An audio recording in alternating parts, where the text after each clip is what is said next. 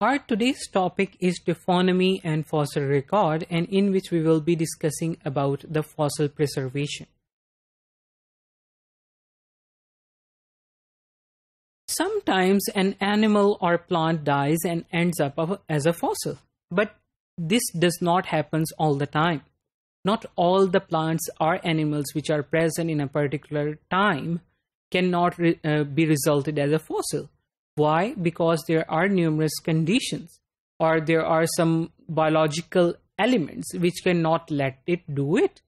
It is the normal process of life in which one organism is born and it will die, and it will return all the elements from which it is formed. For example, the elements, the nitrogen, hydrogen, carbon, oxygen, all the elements will be returned back to the environment, so that these can be recycled, and that results into the cycles such as carbon cycle, nitrogen cycle. But sometimes a fraction of those plants and animals, they end up as fossils.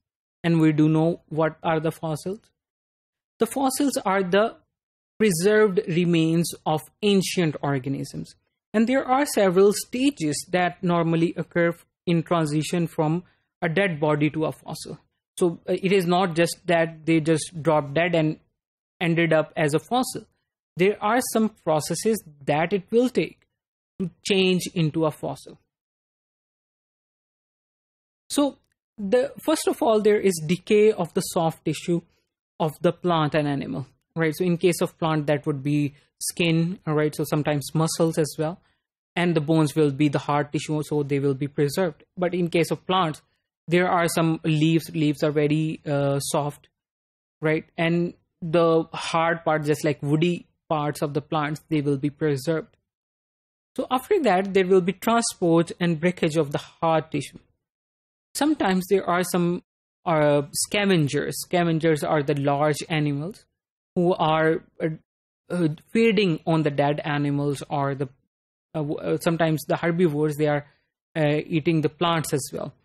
So they are breaking and transporting those remains, right? So the tissues will go from one place to another, and that will result that we can find the fossils in some parts where they shouldn't be, right? So that might have been resulted as due to the transport. For example, there was some flood. So as a result, that some remains were taken, and the flood took those to the riverbed, right? So this is transport. And then there is the burial and modification. Ultimately, those remains will go into the layers of the mud, sand, or whatever the conditions are, and in there will be burial and modification. The modification means that there will be some changes that those will keep their form, so that we can identify them. If they are not keeping their form, they will just become part of the rock, and we cannot identify those today. So in rare cases, soft parts may be preserved, and these are the example of exceptional preservation, right? So this is not something that happens every day. It is exceptional. And these are crucially important in reconstructing the past life, right? So the soft organisms, when they are preserved, they tell us much more information, because they are the basis of life. For example, what were the organisms who first made the life? Those organisms were single cellular organisms. So single cellular organism cannot be preserved well. So if such a fossils are found, then it is a chance that those organisms are very ancient, and they will give us much more information. And then there is a term Lagerstätten. What does the Lagerstätten mean? Lagerstätten are the layers of the earth. There are some particular stratas which are containing excellently preserved fossils due to the exceptional preservation. We will find fossils in those layers, in the Lagerstätten, which are much more preserved and much more in amount as well. So these are very important in the paleontological studies. So then there are two kinds of fossils. There are body fossils. The partial or complete remains of plants and animals. And then there are the trace fossils. The trace fossils are the remains of an activity or of ancient organisms such as burrows and tracks, right? So the trace fossils might include some feces as well, right? So we will be discussing what those are called. And also, for example, there are bats in some cave, and the bats are, excreting their feces, and feces go on the floor of the cave. And we have seen such fossils in which those feces become a mound, and that mound transform into a complete fossil, right? So these are sort of trace fossils. And of course, there are some footprints as well. We have seen some footprints of some dinosaurs as well.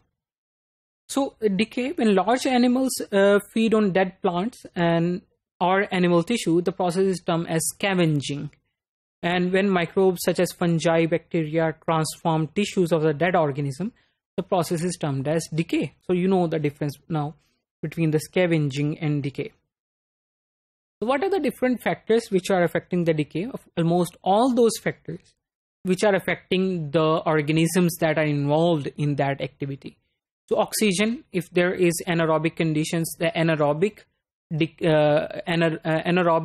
organism will thrive in that, and they will be decaying that particular piece of carcass. And microbial nutrients, if there are microbial nutrients, then they will be able to decompose that a particular carcass. The temperature, if the temperature is high, very high, or very low, then the decaying process cannot complete thoroughly. And so is the case for the pH, right? So if it is very much acidic or very much basic pH, the decaying organism cannot work in that environment, and they will not decay, the carcass will not decay in very excellent manner. And in case of pH, we have the example of Neolithic and younger bog bodies of the Northern Europe. Right, so in the Northern Europe, there are some bog bodies. Bog we call as the peat bog. You may have already learned about that. These are the bodies in which the pH is very, very acidic, and due to which everything that goes in it, they are excellently preserved. So these are called bog bodies. So, and then there are volatiles and refractories. Soft parts of the animals are made from the volatiles, form of the carbon that break down easily. And refractories are the hard parts, such as bones or the cellulose in case of plants. And mineralization, as the name indicates, minerals, right? So if minerals deposit in anything, that is mineralization. And these depend upon the rate of burial, organic content, and the salinity. So, and then the physical and chemical effects occur, right? So what are the physical and chemical effects are called when a person or an organism or a plant dies? So that is called diagenesis. And then there are the conservation traps. The conservation traps are those parts or those type of fossils in which there is a higher, they have higher ability to make fossils. They can trap the organism in them, and the fossils are formed, and those fossils are in excellent forms. For example, Obrution deposits, there was an organism, it died, and immediately there was some after death, there was some burial activity, right? So immediately buried. And then there are the amber. Amber is fossilized resin, right? So resin is the material that comes off the trees, and there are some insects which are trapped in it. So that fossilized resin will be called ambers, and we can see excellent insect specimen today. So, and then there are the mineralization types, right? So one is the permineralization, in which the tissue is infused with the minerals, and the formation of the mineral coats. If there is an organism, the minerals are coating on it, right? So it is just like a shell. And formation of tissue coats, a cast and shells, right? So sometimes what happens that whole organism is there, and it is covered up from all sides with the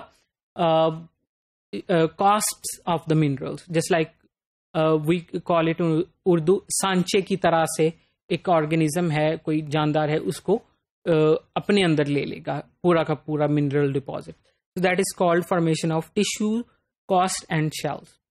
So these are the different mineralization types, and we will be further discussing this topic in the next topic.